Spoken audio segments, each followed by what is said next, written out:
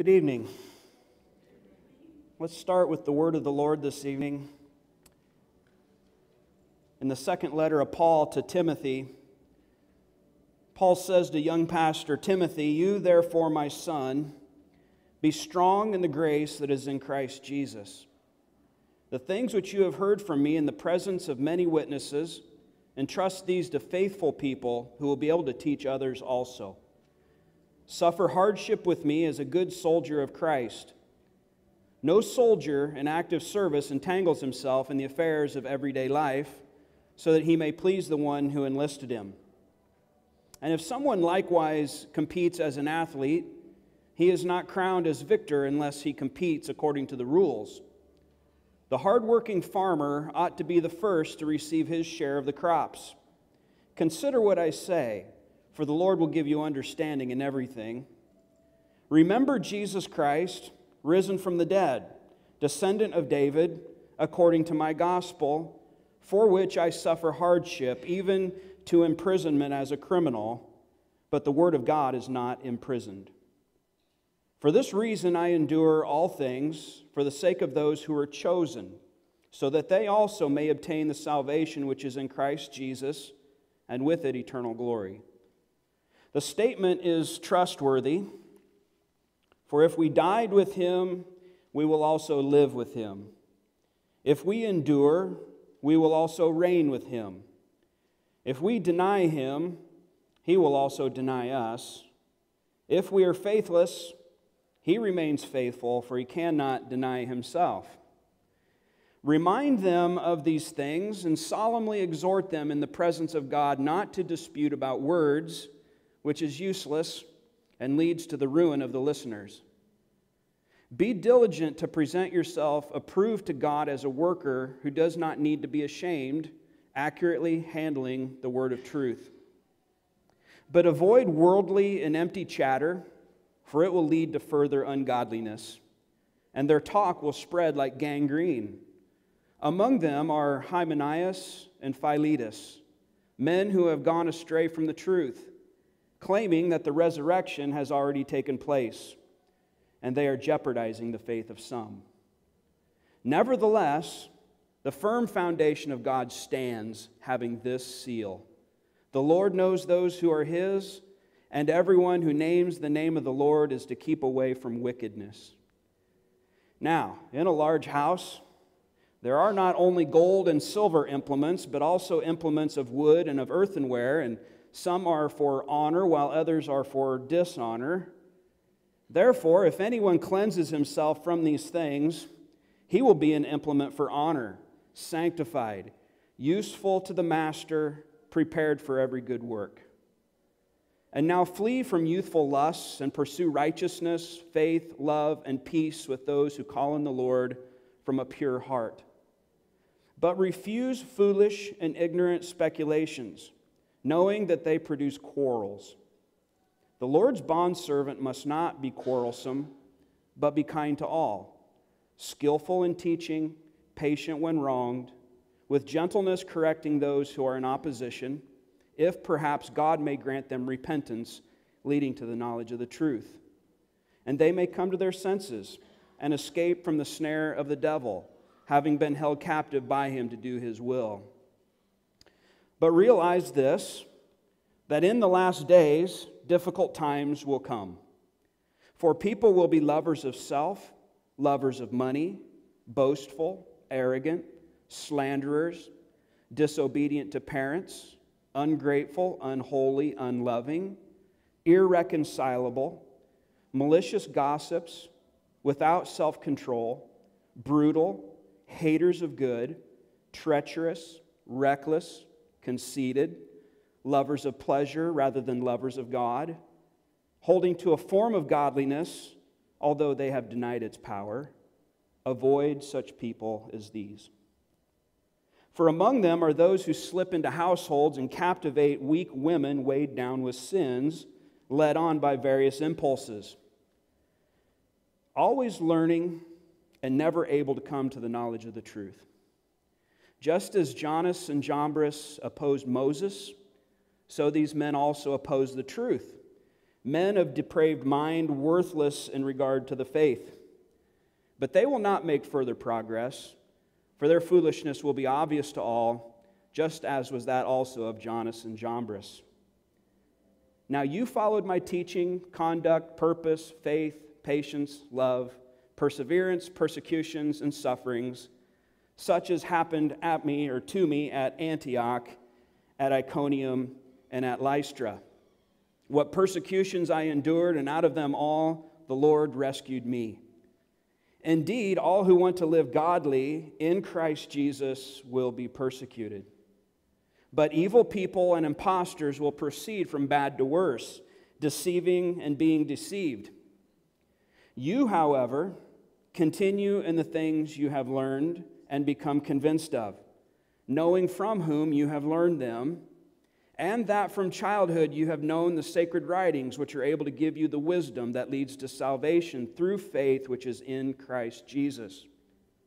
All Scripture is inspired by God and is profitable for teaching, for rebuke, for correction, for training in righteousness, so that the man or the woman of God may be complete, thoroughly equipped for every good work. I solemnly exhort you in the presence of God and of Christ Jesus, who is to judge the living and the dead, and by his appearing and his kingdom, preach the word. Be ready in season and out of season, correct, rebuke, and exhort with great patience and instruction. For the time will come when they will not tolerate sound doctrine, but wanting to have their ears tickled, they will accumulate for themselves teachers in accordance with their own desires. And they will turn their ears away from the truth and will turn aside to myths. But as for you, use self-restraint in all things, endure hardship, do the work of an evangelist, fulfill your ministry. Would you pray with me? Father, you have spoken through your prophet Isaiah that as the rain and the snow come down from heaven and do not return there without watering the earth, causing seed to sprout, giving bread to the eater, so in the same way will your word be which comes out of your mouth. It will not return to you void or empty, without accomplishing everything that you have caused it to happen, that you are going to make happen. And so, Father, we turn to your word, its authority, its timelessness. We rejoice in what it shows us. And Father, as we turn to the early church tonight, God, I pray that they would also stand as a witness of those who have followed your word, obeyed your word, listened to its apostolic authority, and have received the reward as a result. So, Father, we ask you to be with us this evening. In Jesus' name, amen. So, welcome to class number 2 on the early church. This evening, we're going to be launching into our first key figure, a man by the name of Polycarp. And the overarching theme that we're going to get to here in a little bit is that of apostolic authority. And we'll explain a little bit what I mean by that here in a few minutes. But this evening, I want to start where we left off last week. And I want to maybe just do a quick review. Before we get to the review, I should probably explain your handouts. You had 2 bundles of handouts as you came in this evening. The first one should be a couple of pages. That is your lesson, as well as a biography of Polycarp. And then the next bundle are 3 readings or 3 letters which a man by the name of Ignatius wrote. So those first 2 can go in your section under Polycarp in your binder. The letters that Ignatius wrote, they can go under the next section marked in your binder there under Ignatius, and that'll be for next week, and I'll explain more of that when we get there this evening. So, any questions about the binders? Just throwing a lot at you, but there's a purpose for it. So what we want to do this evening is we want to begin again with the myths that often surround the early church and debunk those, which is what we did last week, but we really didn't give any time for discussion. And so I want to make sure that we're on the same page. There's 9 myths. There's probably dozens more that could have been listed, but we went with these 9 as probably the top 9, I guess you could say. And so I just want to run through these again and maybe have some discussion. If you have questions, please raise your hand. And if this isn't clear at all or whatever, just this is the time for that, okay? So let me start through these. We'll run through them and have some discussion here by way of review. First of all, the first myth that I presented to you last week is that church history is unnecessary. All we need is the Bible. There are those out there who would wholeheartedly agree with that statement. We don't need to study the early church. We don't need to study about this guy Polycarp. We don't need to study about the Reformers. We don't need to study about the Puritans. All these guys are just inconsequential. All we need is the Bible, right? Well, as we debunked that myth last week, we pointed to this reality that yes, indeed, the Bible is the final, ultimate authority for truth, faith, and practice. But much benefit comes from knowing and recognizing, and this is a very specifically, intentionally used word here, that the authority of the church's history. This is beneficial to us, and we also need to recognize it as having an element of authority to it. Now, I made the distinction last week. This is not the same idea that Roman Catholicism would give to the tradition or the history of the church, whereas they see Scripture and the tradition of the church as being equals. We as Protestants would reject that out of hand, and instead we see it more as a pyramid, right? We've got Scripture at the very top. That is the final, ultimate authority of all truth, practice, and faith, right? But we also have, in this pyramid here, we have other various authorities that are underneath that Scripture, right? So we have like the elders of the church. We have governments. We have, different things that we could put under that, including the history of the church. It carries a certain weight of authority, but it is not equal to Scripture, right? Only Scripture is inerrant, infallible. The early church, as amazing as they were, they made mistakes from time to time. So just for that reason alone, we would understand that Scripture and the early church are not on an equal level. Instead, Scripture is above, but at the same time, we don't want to reject early church history as having no relevance, okay? So any questions with that one? Are we on the same page there? Okay. Myth number 2, and hopefully we'll just kind of go through these quick, but at the same time, if you do have questions, please raise your hand.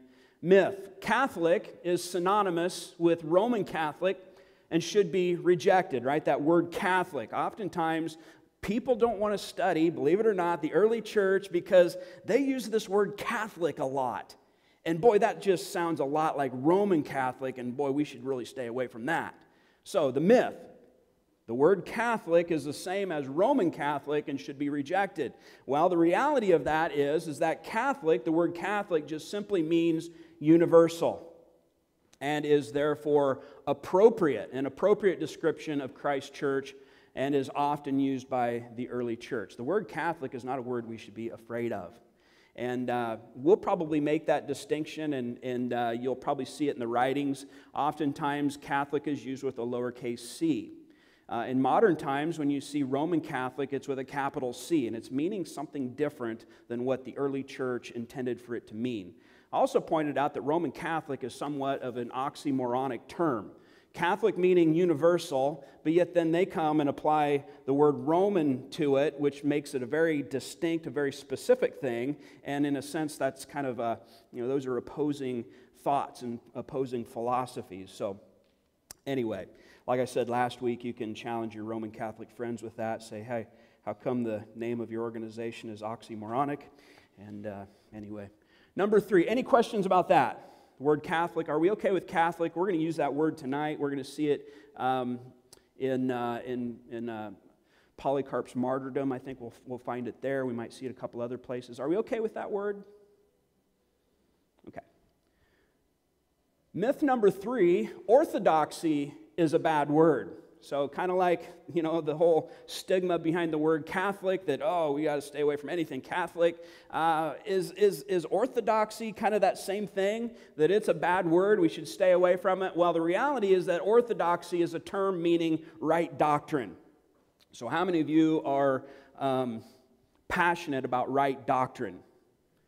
Then you are passionate about orthodoxy, right? Orthodoxy is not a bad word.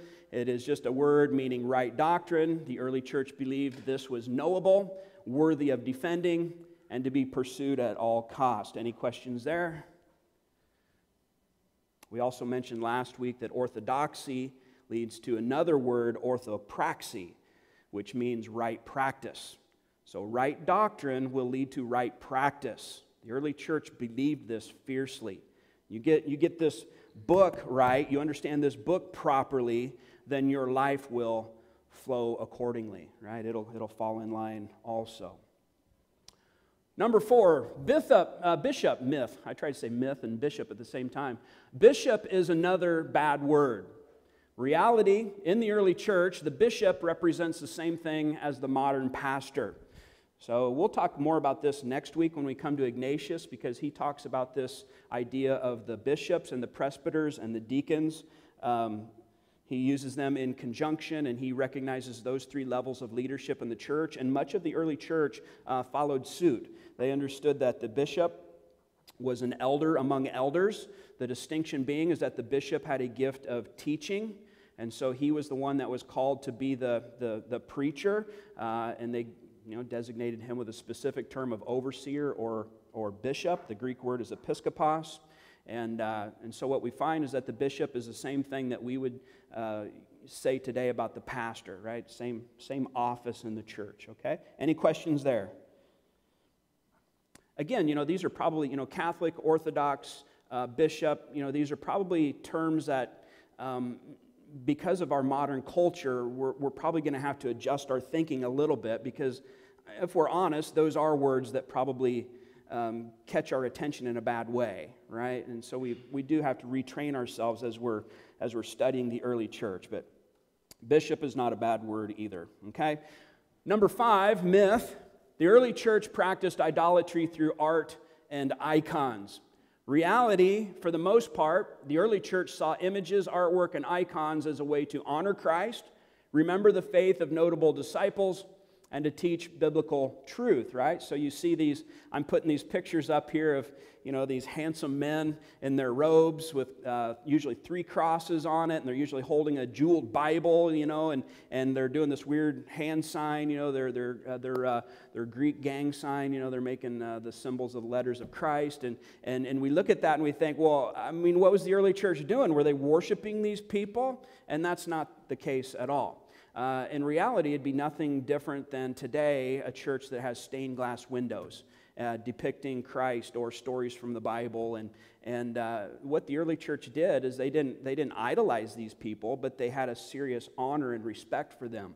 And so as a result, they wanted to remember what they had done, the theology that they had worked out, and some of them performed miracles, and some of them stood firm against governments, and all sorts of great, acts of faith. And so the church wanted to preserve that, and so oftentimes they had paintings made of these guys and depicted, but they weren't worshiping them in any way.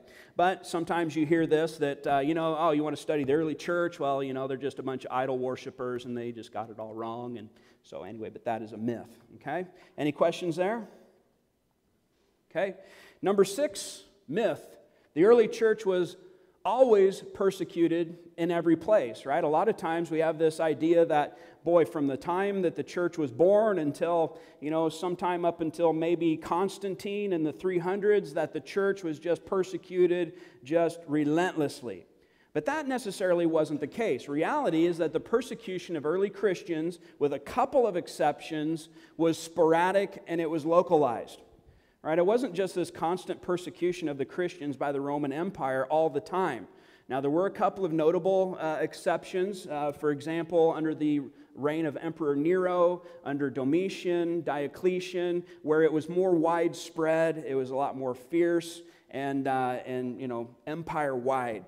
But for the most part, there would be a persecution that would pop up in this region of Europe, and then, it would die out after a few months maybe, and then some other time down the road in a different location, it would pop up again in a different place. It wasn't empire-wide, except for those few exceptions that I mentioned there. So that's important to understand as well. Number 7, early Christians and Jews had nothing to do with each other, right? So oftentimes, we see, the rise of Christianity as being completely separate from the Jewish culture, the nation of Israel. Well, the reality, and this is probably obvious, but at the same time, it's almost groundbreaking, earth-shattering. It's like, it's so obvious that I didn't realize how important that statement is. But the reality is this: the first Christians were Jews, right? The first Christians were Jews. And like I said, that's an obvious statement, but for some reason, maybe we take it for granted too much. It seems like a profound statement. Like, oh yeah, okay, they were Jews, right? Also, along with that, the first persecutors of Christians were Jews, right? The Sanhedrin, the Pharisees, the Sadducees, the Apostle Paul. And not only that, but the first Christian martyrs were Jews, right? Stephen, who was stoned in the book of Acts, he was a Jew. So there's a close relationship between the early days of Christianity and that of the Jewish culture. Okay, that's important. Now that'll evolve later on, right? Because as Christianity spreads, we get into Greek cultures, we get into the Roman culture, and we'll talk about that more as we go throughout this study. Number 8, myth. The early church did not have the books of the New Testament until the 4th century, when Emperor Constantine published them. And I love Constantine because he's just, everybody wants to assign all these conspiracy theories to Constantine, the emperor of Rome in the 4th century. And, they blame him for all the corruption of the Bible, because the Bible's corrupt, and it must be Constantine who did that, and all sorts of things come out of studies about Constantine. Truth of the matter is, Constantine may or may not have been a Christian. What we do know about Constantine is that he was theologically confused, and that he also granted a lot of privileges and a lot of freedoms to Christians that they didn't experience before he came along, right? So anyway, so myth is that, the church didn't have the books of the Bible until Constantine decided, hey, I think that'll be a good book, and that'll be a good book. Here you go, church, here's your Bible, right? And some people believe that, believe it or not. You can go on the internet and find people that'll support that. Reality. The earliest witness of the liturgies, right, the worship schedules, and the writings of the church includes the books of the New Testament. And we're going to see this on full display this evening when we study the letter of Polycarp to the Philippians. We're going to see that Scripture is all over the place. And he's writing in about the year 130 AD, 140 AD maybe. So, we need to... Any questions there? Okay, and the last one, myth. Apostolic succession refers to the succession of Roman popes and should be rejected, right? So Rome has this teaching based on the Gospel of Matthew, where Jesus asked his disciples, who do you say that I am, right? First he says, well, who are the people saying that I am? And they say, well, you're John the Baptist back from the dead, you're Jeremiah or one of the other prophets. And so then he turns to his disciples, his 12 disciples, and says, well, who do you say that I am? And Peter steps forward, and in a brilliant moment where he actually gets something right for a change, he says, you are the Christ, the Son of the living God. And Jesus says, well done, Peter, upon this rock I will build my church. Rome interprets that as upon the rock of Peter, the church is being built. And through Peter and the apostolic succession of popes, the church is being built, with Peter being supposedly the first pope, okay? What we understand as the interpretation of that, and understand it rightly, is that Jesus is not declaring the church to be built on a person, but rather on a statement of faith. Upon this rock is Peter's statement. You are the Christ, the Son of the living God. And upon that, Jesus is building his church. Not on a person, but rather on that statement of faith, that rule of faith, we might even say, which is what I've got here. The early church recognized apostolic succession as being contained in the faithful preservation and passing on of the rule of faith contained in the teaching of the apostles of Christ. Does that make sense, that one? I don't know if I explained that very well. So Roman Catholicism would say that the church is being built on a person, namely Peter and the succession of popes after him, which fail, right? I mean, Peter failed. You want to build your, place your hope completely in him, right? Or Protestants, as we would say, as well, no, it's the statement of faith, that Jesus is the Christ, the Son of the living God. And upon that, our life and our doctrine and our church is built, right? Any questions? Can you go back to your first bit? We had four statements or questions. Anybody else have that? I skipped over it because we didn't have time. So maybe we'll come back to that in future lesson. I know we skipped over those. There's 4 blanks there. 4 reasons why we should study the early church. Is that what it was? Something like that.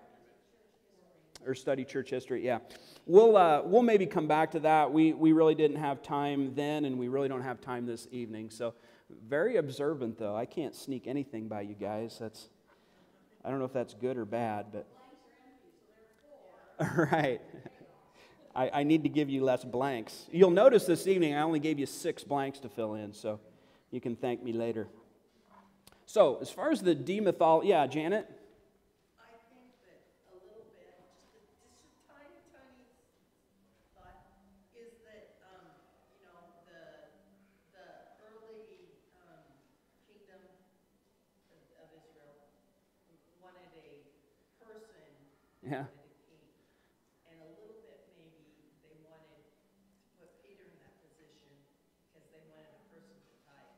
Quite possibly, I mean, yeah.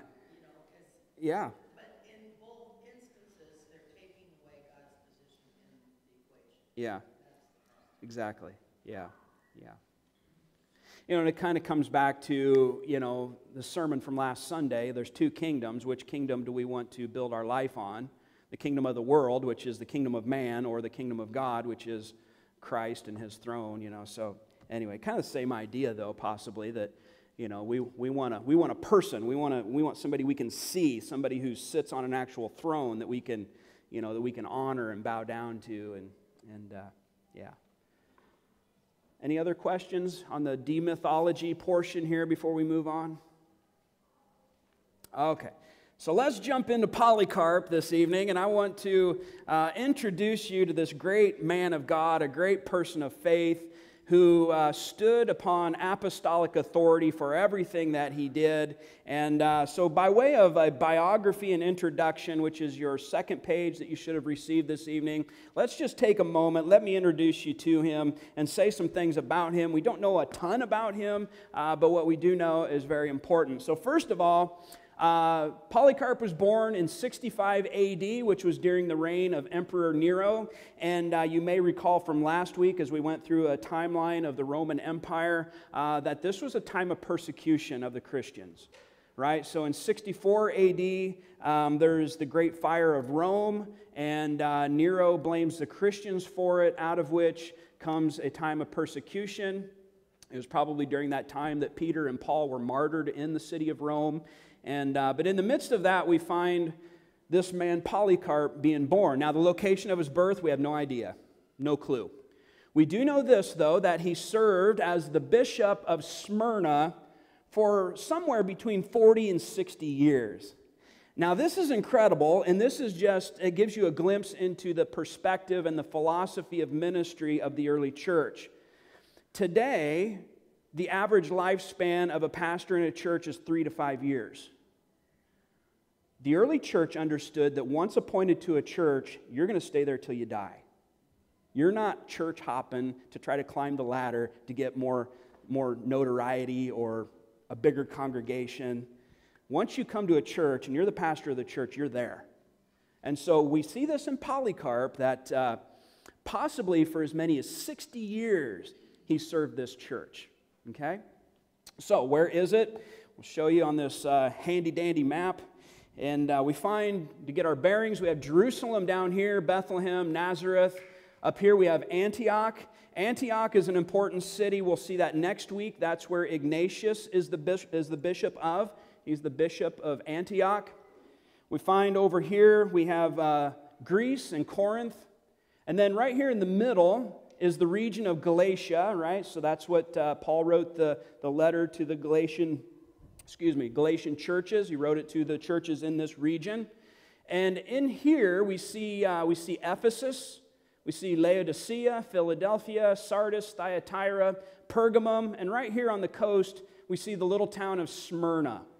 And that's where Polycarp pastored for 40 to 60 years. Okay?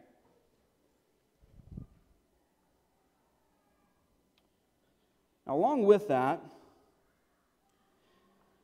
some scholars suggest that Polycarp is the angel of the church in Smyrna referenced in Revelation 2, 8 through 11. Your paper says chapter 3, verses 8 through 11. It's actually chapter 2. I printed that out before I caught the error there, so you can cross that 3 out and put in a 2.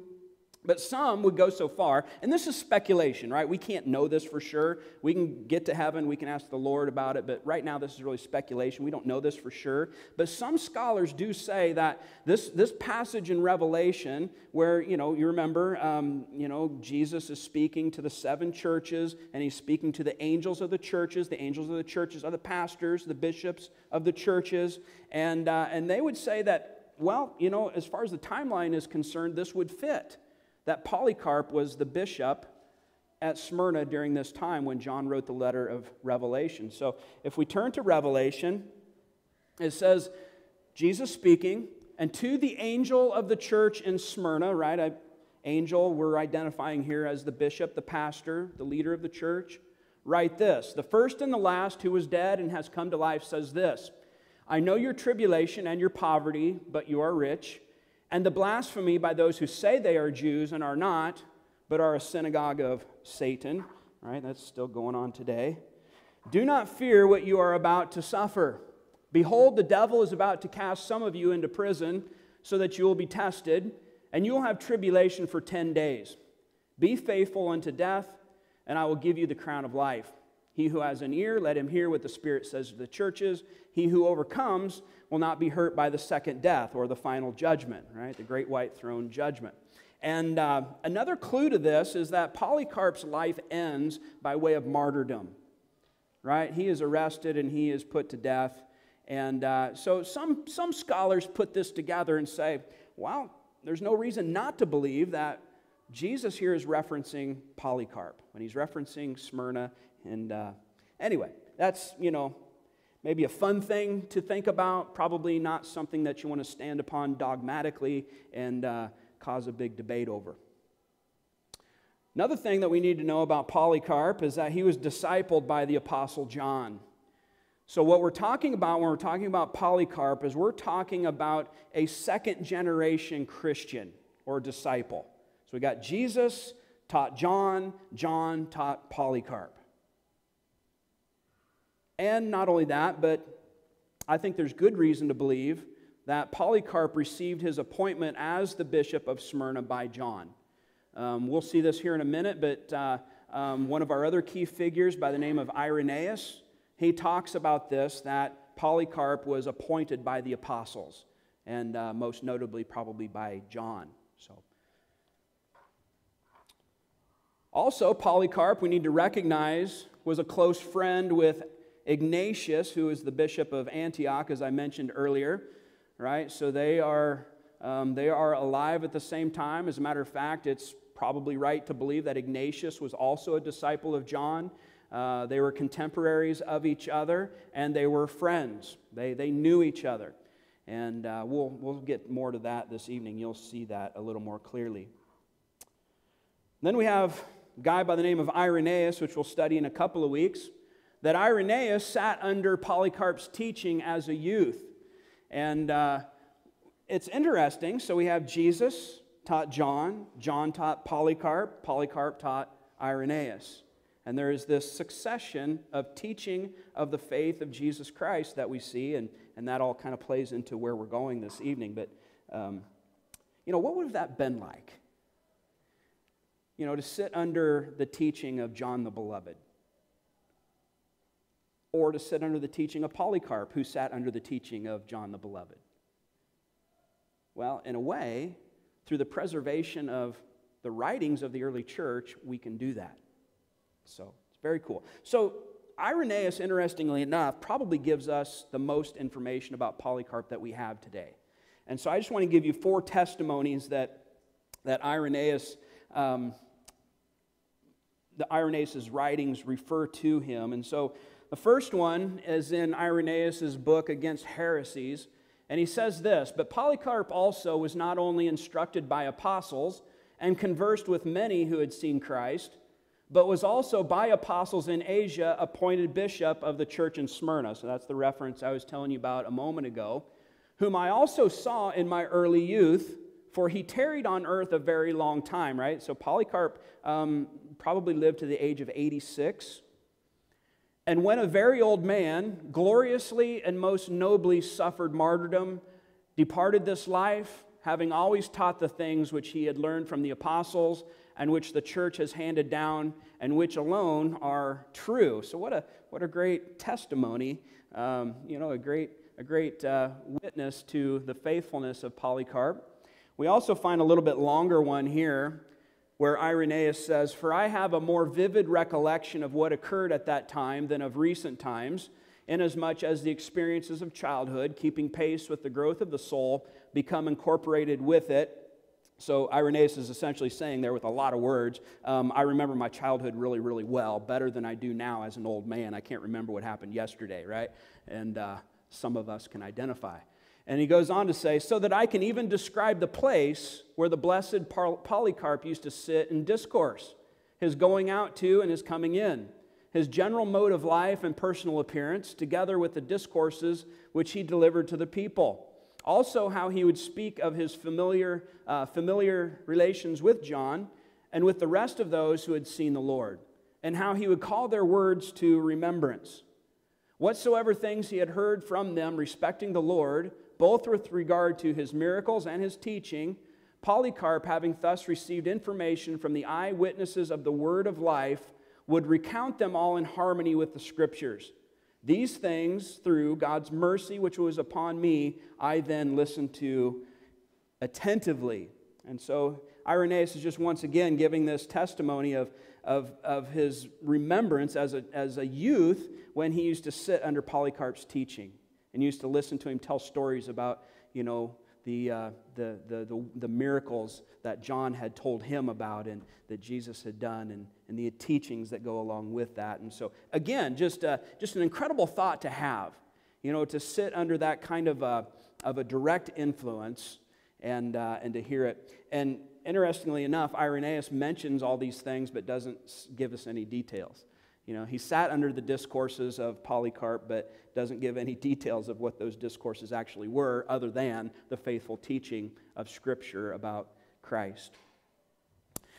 We can also gain a little bit of information about what Polycarp was like in a couple of instances which Irenaeus talks about, and the first of which is a situation that happened in Rome with the pastor in Rome, and there was this... that's the next one. First of all is the one with Marcion. So we're going to talk about Marcion when we come back to Irenaeus. Marcion was a leader of a heretical group. The Marcionites, this, ironically enough, is still around today too. So the fundamental teaching of Marcion is that there's an Old Testament God and there's a New Testament God. And the whole goal of salvation and redemption is to get rid of the Old Testament God. Right? So... Andy Stanley has been accused of teaching this, right? We need to get rid of the Old Testament so we can get rid of the Old Testament God who is wrathful and full of anger and just wants to kill everybody and judge everybody. And we just need to focus on the New Testament God, which is Jesus, which is peace and love, right? And Andy Stanley has come under a lot of fire for being a Marcionite, essentially. But where did that all get its roots? Well, clear back in the early church, believe it or not, that as truth was being brought out and the church was growing, we also find that heresies were growing up along with them. And Irenaeus We're going to talk a lot about that when we get to Irenaeus and how the church dealt with those things. But here we find a testimony of when Polycarp came into, confrontation of sorts with Marcion, the guy who led this heresy of two gods. And it's kind of comical. It's a good witness, but it's also a little bit comical. And Irenaeus says this, and Polycarp himself replied to Marcion, who met him on one occasion and said, "Dost thou know me?" Right? Marcion wants to know, hey, Polycarp, you're kind of an important guy. I'm important too. Do you know who I am? And Polycarp responds, "I do know thee, the firstborn of Satan." Right? Because he had started this whole heretical movement of two gods. Such was the horror which the apostles and their disciples had against holding even verbal communication with any corrupters of the truth. As Paul also says, a man that is a heretic, after the first and second admonition, reject, knowing that he that is such is subverted and sinneth, being condemned of himself. Right? So, they took heresy very, very seriously in the early church.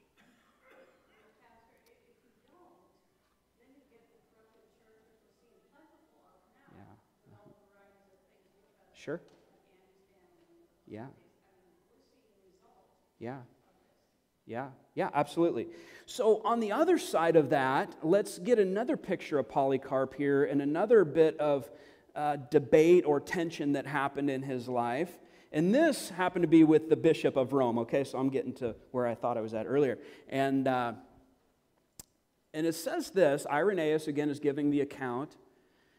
And he says, and when the blessed Polycarp was sojourning in Rome in the time of Anicetus, and so that's the pastor of Rome at the time, Anicetus, although a slight controversy had arisen among them as to certain other points, they were at once well inclined towards each other with regard to the matter in hand, not willing that any quarrel should arise between them upon this head or this issue. So here's the deal, right? So in the early church, when the church was going to celebrate the Lord's Supper, you had to fast ahead of time. So if we're going to have the Lord's Supper this Sunday like we always do, then it's expected that on Saturday the church is fasting. If you're going to have communion on Sunday morning, you're fasting Saturday. So the details of that came into question. Well, what exactly is a fast? Is that from sunrise to sunset? Or is that a 24-hour period of time? Is it 1 day? Is it 2 days? Is it 3 days? How much fasting is necessary? And so there was this controversy that kind of cropped up in the church we all agree that we need to fast before we have communion, but what exactly does a fast mean? And so there was Polycarp who had this idea, and there was the church in Rome that had a different idea of what the requirement of fasting looked like, okay? And so this is the situation. So when Polycarp comes into Rome and there's this issue and he's talking to the pastor in Rome, it says here that though it was a controversy, though it was an important point, they were at once well inclined towards each other with regard to the matter in hand, not willing that any quarrel should arise between them upon this issue. Right? So it's, let's put it in a modern perspective, right? So some churches, when they baptize people, they sprinkle. Others dunk. Which is right, which is wrong? Well, there's good debate for both. So we can have debates, but at the end of the day, we don't need to divide over it. Why? Because it's a secondary issue. And Polycarp was wise enough to see that. So you fast from sunrise to sunset, or you fast for 24 hours. You're still fasting. And we can, maybe we can talk about that, but we don't have to divide over it. Great wisdom, right? So let's go on and read about it. For neither could Anicetus persuade Polycarp to forego the observance in his own way, inasmuch as these things had been always so observed by John, the disciple of our Lord, and by other apostles with whom he had been conversant. So Polycarp's position is, hey, John taught me this. Right? John said this is the way you fast before you take communion. right? And all the apostles are doing it this way. So, Anicetus, you need to modify the way you guys are doing it, right? Well, how does Anicetus respond? On the other hand, could Polycarp succeed in persuading Anicetus to keep the observance in his way, for he maintained that he was bound to adhere to the usage of the presbyters who preceded him? So, you know what? This is the way our church has always been doing it. So maybe that's how John did it, but, this is how we've always been doing it, and if you track back, to the origin of the church, well, you've got Peter and Paul, so, who's right, who's wrong, right? So it kind of comes to a head, and nobody really gets any ground here. And in this state of affairs, they held fellowship with each other. And Anicetus conceded to Polycarp in the church the celebration of the Lord's Supper by way of showing him respect, so that they parted in peace one from the other, maintaining peace with the whole church, both those who did observe this custom and those who did not. So at the end of the day, they just kind of agreed to disagree, and they didn't split. The church wasn't split because of it. And I think it's interesting to note that if we take those two examples, the one with Marcion, where Marcion is a known heretic, he's been called to repentance several times, admonished to change his ways, change his teachings. He refuses to do so, and so therefore they consider him as an unbeliever and will not have any fellowship with him. On the other hand, we have this issue within the church, and hey, you know what? We can get along over this. It's a secondary issue. It's not worth dividing over. And as I was thinking about that today, the modern church is the exact opposite, right? Like Lodine pointed out, we're willing to embrace the heretic, but not so much the person who says, "Oh no, you need to sprinkle your baptismal candidate, not dunk them." Well, I'm going to divide with you. I'm never going to set foot in that church ever again, right? Completely opposite mindset. So that was a challenge to me this morning. Maybe it is to you too. All right, we need to keep moving because we're way running out of time here. Furthermore, Polycarp died as a martyr around 150, 160 AD. Those dates are contested, but it probably sometime within that decade. His martyrdom is recorded in the document, the martyrdom of Polycarp, and the only personal writing of Polycarp to survive is his letter to the Philippians, which you all possess. Okay? Any questions there about his biography or introduction to his life? Any comment, thoughts? Okay, let's keep going. Otherwise, I'm going to have you here till midnight. So let's get to the letter of Polycarp itself. And I don't know how many of you had a chance to read this week. Some of you did. Good. If you didn't, that's okay, because we're gonna attempt to read it in class this evening and make some observations. So the background of the letter is this, and you'll see this if you read the letter, but the Philippians have written to Polycarp requesting the letters of Ignatius and instruction in righteousness, to which Polycarp writes this letter, giving the church in Philippi godly instruction, right? So as we'll see for next week, Ignatius is arrested. He's on his way to Rome to be executed. Along the way, he writes 7 letters. And the Philippians they know that Polycarp has possession of these letters, and so they're writing to him, give us a copy of those letters, and while you're doing it, why don't you just instruct us, Polycarp, about righteousness in Christ? And so that is really the background and the thrust of this letter.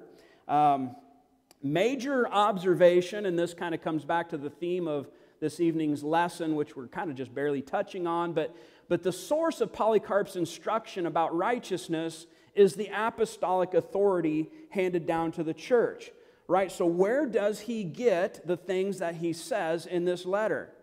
Does he just pull them out of the air somewhere? Does he go to the Greek philosophers? What does he do? Where does he go? He gets it from the apostolic authority of the New Testament writings. And you see this over and over and over in this letter. It's just chock full of Scripture. In fact, the early church, we could say, was saturated with the teachings of Jesus' apostles, which is the teaching of Christ himself. Right? And you see this in his letter. It's just Scripture after Scripture after Scripture. Polycarp, in fact, references 18 out of 27 New Testament books. So here they are. Acts, 1 Peter, Ephesians, 1 Corinthians, Luke. These are in order as what they appear in the letter. 2 Corinthians, Matthew, Galatians, 1 Timothy, Romans, Philippians, Mark, 2 Timothy, Titus, 1 John, Hebrews, 1 Thessalonians, 2 Thessalonians. The only ones missing is the Gospel of John, Colossians, Philemon, James, 2 Peter, 2 John, 3 John, and Revelation, Jude. I mean, that's quite an accomplishment because it's not a very long letter, right? And along with that, he does throw in some Old Testament, Proverbs, Isaiah, Jeremiah, and the Psalms. So that's my point, is that the early church, Polycarp is an example, they were saturated with Scripture, apostolic authority. The apostles learned this from Christ.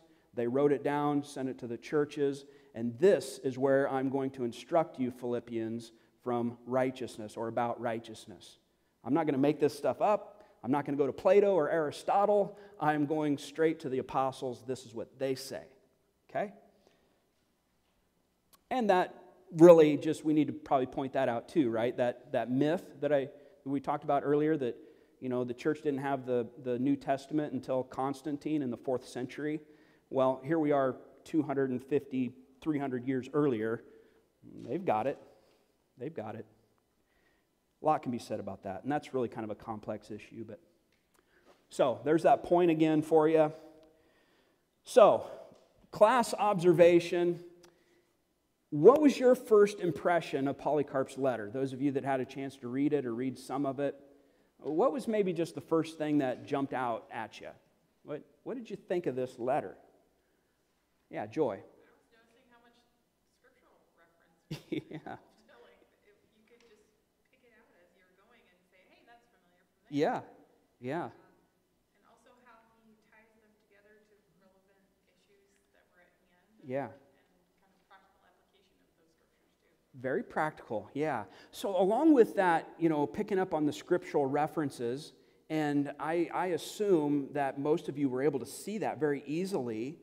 What else does that tell us? This is a long time ago, but yet we still recognize it as, we recognize those words. So what does that tell us? This book hasn't been corrupted. If Polycarp is teaching this in 130, 140 AD, and here we are in 2022 AD, and we recognize those same words, right? They ring in our ears as, oh, that sounds like Galatians. Oh, that sounds like Luke. That sounds like Acts. Well, what does that tell us? God has preserved His Word. Anybody else? What was your first thought about this letter?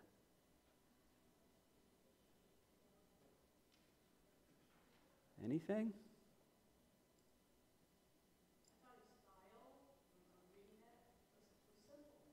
Yeah.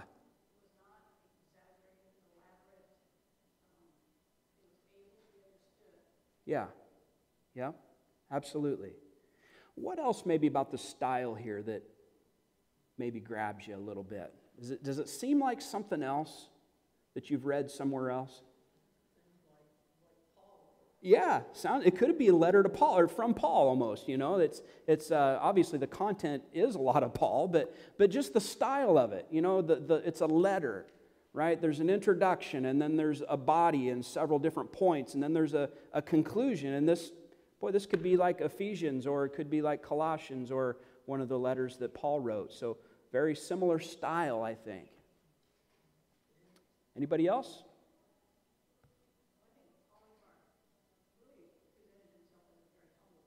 Yeah.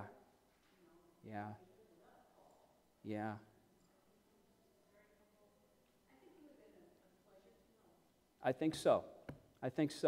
And that's a very good point. You know, he recognizes and honors Paul as being the one who founded the church in Philippi, and he gives him the utmost highest of respect, right? He doesn't drag his name through the mud, or doesn't try to downplay Paul at all. In fact, he does the exact opposite.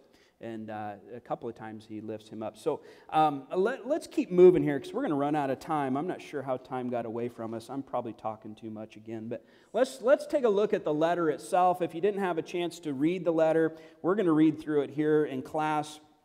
That outline there, that's my outline, my observations. There's nothing special about it. This just kind of, I read through it and thought, well, these are kind of nice, neat little breaks in the thought. So first of all, we have the introduction in chapters 1 through 3, where it says this: Polycarp and the presbyters with him, to the church of God that sojourns at Philippi. May mercy and peace from God Almighty and Jesus Christ our Savior be yours in abundance. And that just sounds like Paul, doesn't it? Or maybe John, or, it just sounds like just a normal letter. I greatly rejoice with you in our Lord Jesus Christ, because you welcomed the representations of the true love, and, as was proper for you, helped on their way those men confined by chains suitable for saints, which are the diadems or the crowns of those who are truly chosen by God and our Lord.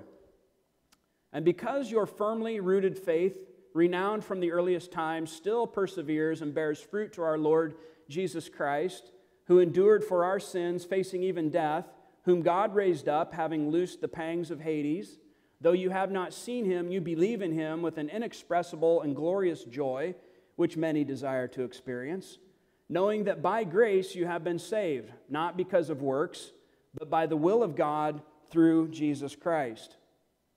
Therefore, prepare for action and serve God in fear and truth, leaving behind the empty and meaningless talk and the error of the crowd, and believing in him who raised our Lord Jesus Christ from the dead and gave him glory and a throne at his right hand, to whom all things in heaven and on earth were subjected, whom every breathing creature serves, who is coming as judge of the living and the dead, for whose blood God will hold responsible those who disobey him.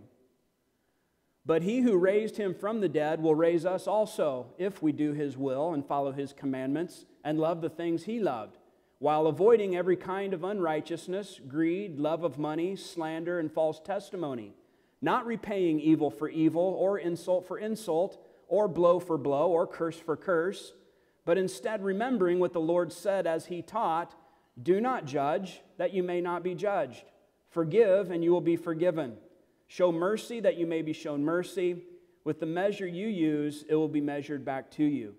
And blessed are the poor and those who are persecuted for righteousness' sake, for theirs is the kingdom of God. And he's right there in the Sermon on the Mount, isn't he? I am writing you these comments about righteousness, brothers, not on my own initiative, but because you invited me to do so.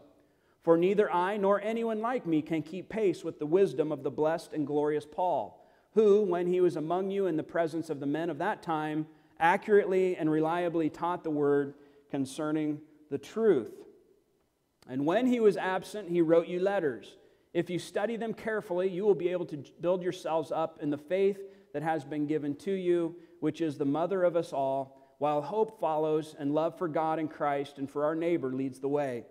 For if anyone is occupied with these, he has fulfilled the commandment of righteousness. For one who has love is far from all sin. And we'll pause there. Any observations from that? Anything that sticks out to you? Yeah, Joy. They're asking him for insight and input, and he said, well, Paul already told you all Yeah, this. right. You go back to that. Yeah, it's interesting, isn't it? You know, and in the same way, we can kind of say the same thing today. You know, it's like, well, why come to a Wednesday night class? Why sit under preaching on Sunday morning? Just, you've got a Bible, just read it. You know, go to the horse's mouth, so to speak, right? But God uses people to teach what has already been authoritatively declared in this book, and it's just it's one of those great mysteries, I guess, of, you know, who is sufficient for such things to teach this book. And you kind of get that sense from Polycarp. He's like, well, you know, you don't really need me, but you asked me to do this, so I'll do it. Anything else?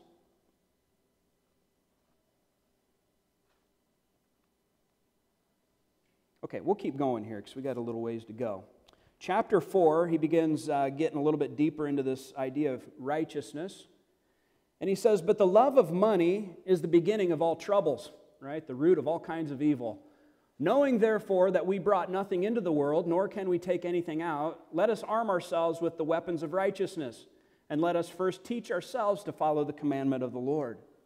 Then instruct your wives to continue in the faith delivered to them, and in love and purity, cherishing their own husbands in all fidelity and loving all others equally in all chastity, and to instruct the children with instruction that leads to the fear of God. The widows must think soberly about the faith of the Lord and pray unceasingly for everyone and stay far away from all malicious talk, slander, false testimony, love of money, and any kind of evil, knowing that they are God's altar and that all sacrifices are carefully inspected and nothing escapes Him, whether thoughts or intentions or secrets of the heart. Again, we'll pause. Any thoughts there? Is it interesting to you that, you have an opportunity to instruct this great church in Philippi, and one of the first things he does is he talks about family relationships. Isn't that interesting? Anybody have anything else to add? Okay, let's keep going. Chapter 5 and 6, he begins to apply this idea of righteousness and some practical issues, specifically within the church. Saying, knowing therefore that God is not mocked, we ought to live in a manner that is worthy of His commandment and glory. Similarly, deacons must be blameless in the presence of His righteousness, as deacons of God and Christ and not of men. Not slanderers, not insincere, not lovers of money, self-controlled in every respect, compassionate, diligent, acting in accordance with the truth of the Lord, who became a servant of all, right? So deacon, diakonos in Greek, is the word for servant. Right? So kind of a play on words there that he's using.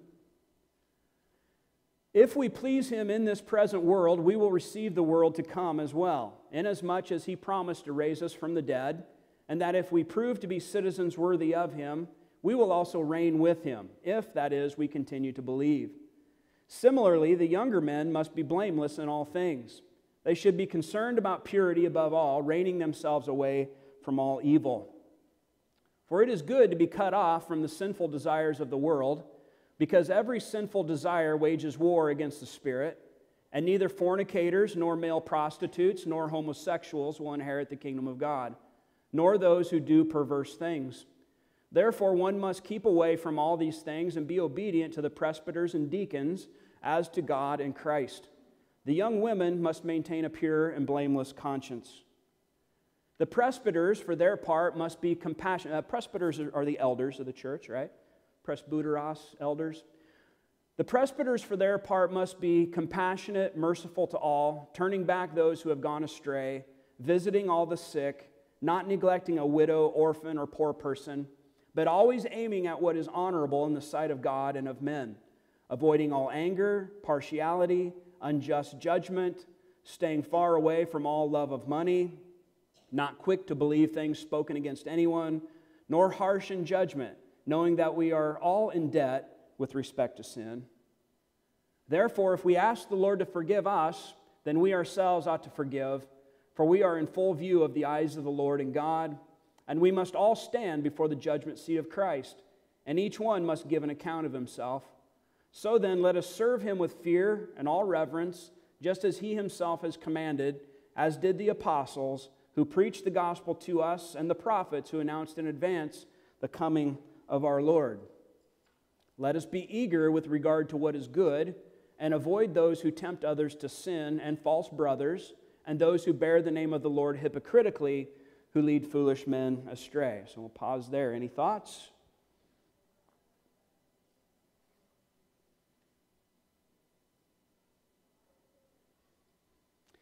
There's an expectation here that within the church, the leaders of the church you better be walking in righteousness, right? Nothing new, really. I mean, Paul taught the same thing. John taught the same thing. But we see, as, the next generation of church leaders, we see them, pushing this same thought through. Anybody else? Yeah, Joy? Kind of the idea of leading by example, Yeah. leading as a servant, and how that follows the pattern of what Christ did. Yeah. Is that it's not about, who's more important, it's about who does what is more important. Right, sure, yeah. Servant of all, yeah. Lodine, did you have your hand up?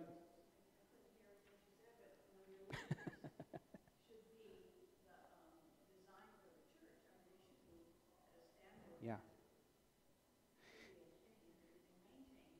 Yeah.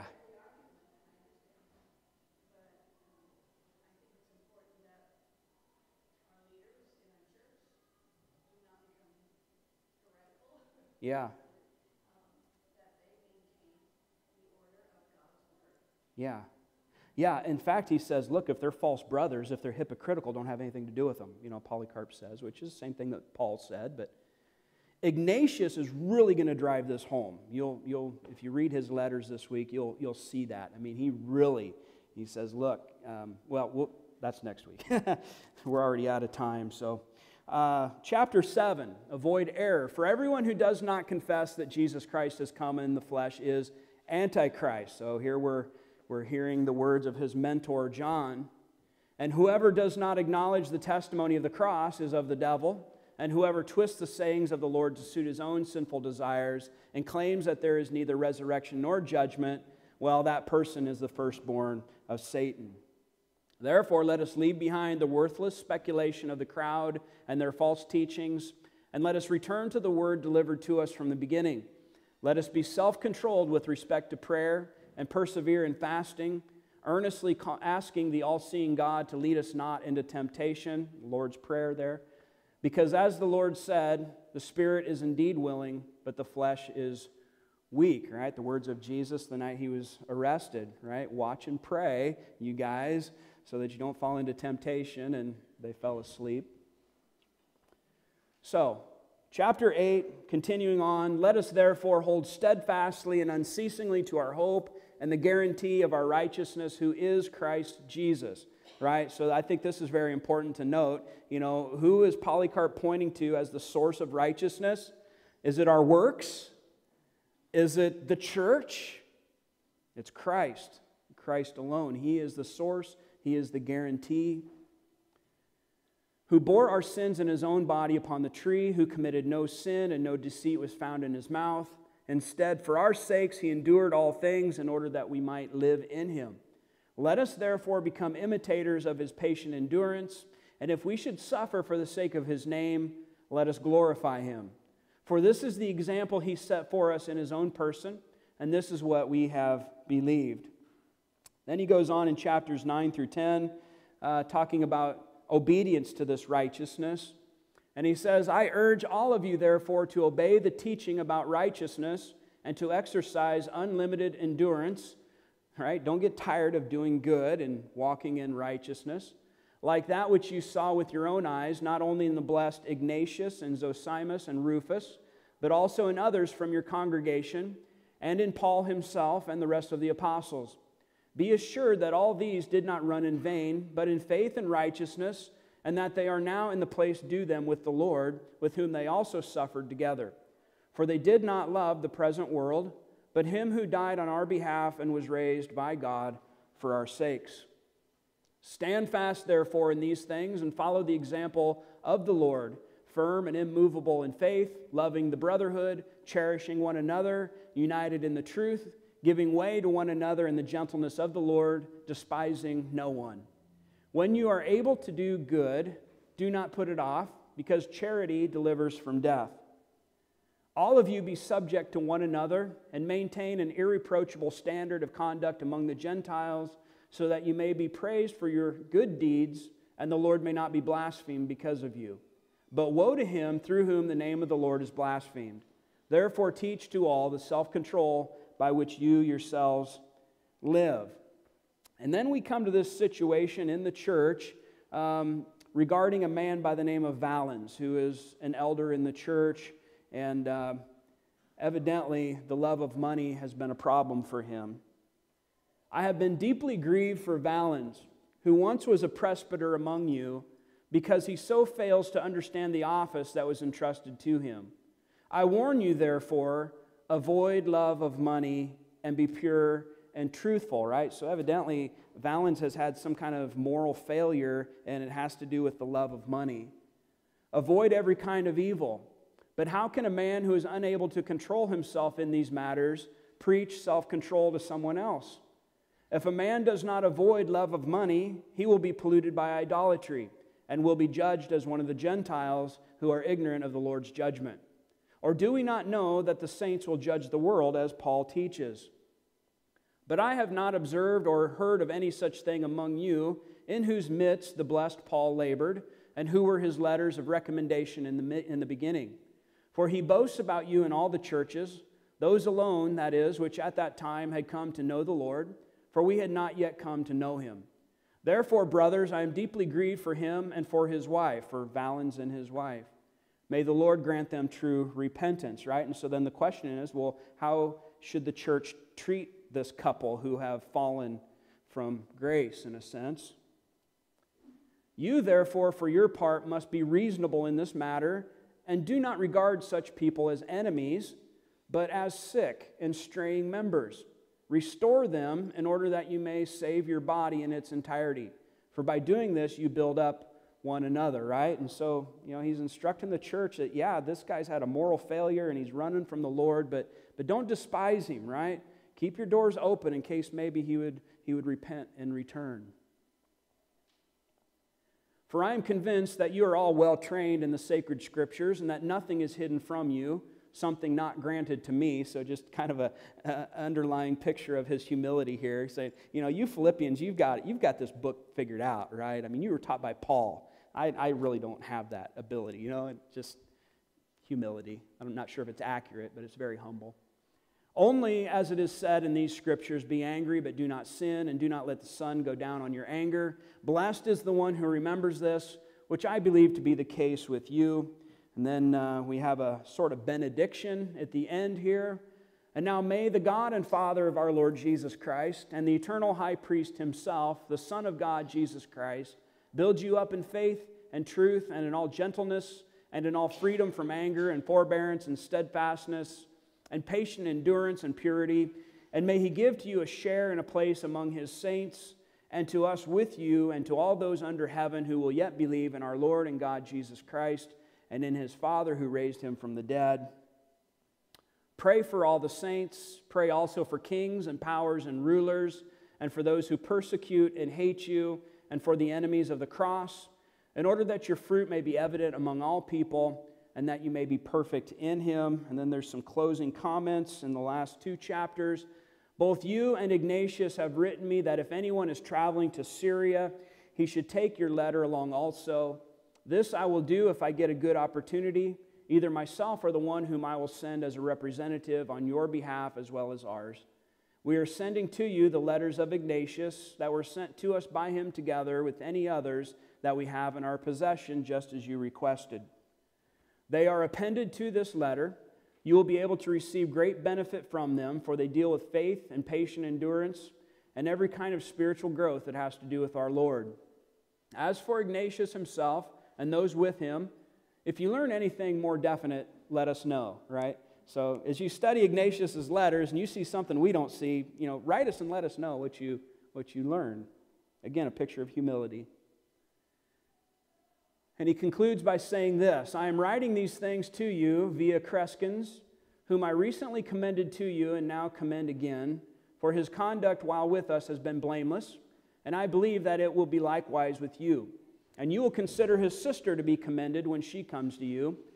Farewell in the Lord Jesus Christ, in grace, you and all those with you. Amen. And we are way out of time. I apologize. But any last thoughts about the letter to the Philippians? Mm-hmm.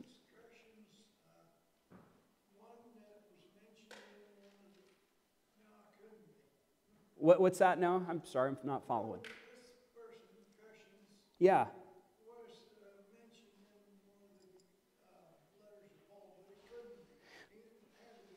Yeah, probably not, because this would have been sometime later. And it's just like today, people have the same names. Lots of people are named Steve and, Byron. So probably the same situation here. Probably different Crescens, but I really had a lot more that I wanted to get to this evening, but we certainly could. If we do that,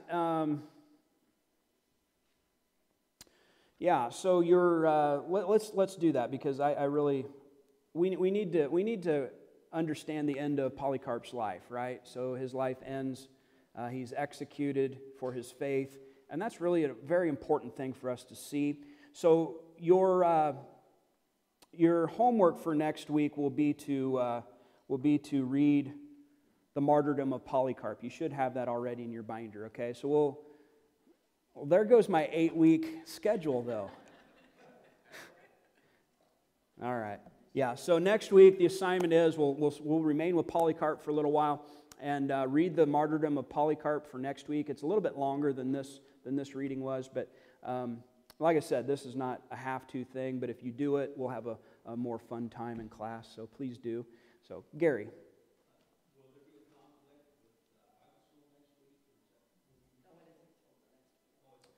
Yeah, that's in 2 weeks. In 2 weeks, we'll have VBS, so we won't have class that week. But next week, so that's a good transition.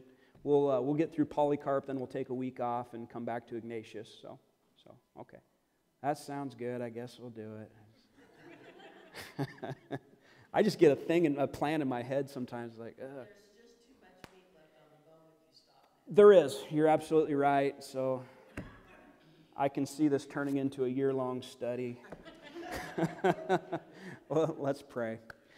Father, I thank you so much for your grace in our lives. And God, you have given us witness after testimony after testimony of those who have gone before us, who have served you faithfully and have pursued truth at all cost. God, we thank you for your servant Polycarp and this letter that you have preserved for us to be able to learn from his life. God, I pray in light of all this, Father, that you would help us to hold firm to the righteousness that we have in Christ. Father, we live in a world that is so full of distractions, so full of temptations, so many opportunities to turn from righteousness and toward unrighteousness. But God, I pray that if we've heard anything from Polycarp this evening, Lord, that it would be that, a clear call to stand firm in the righteousness which Christ alone gives. So, Holy Spirit, we ask you to do this in our lives for your glory in Jesus' name. Amen. God bless you all.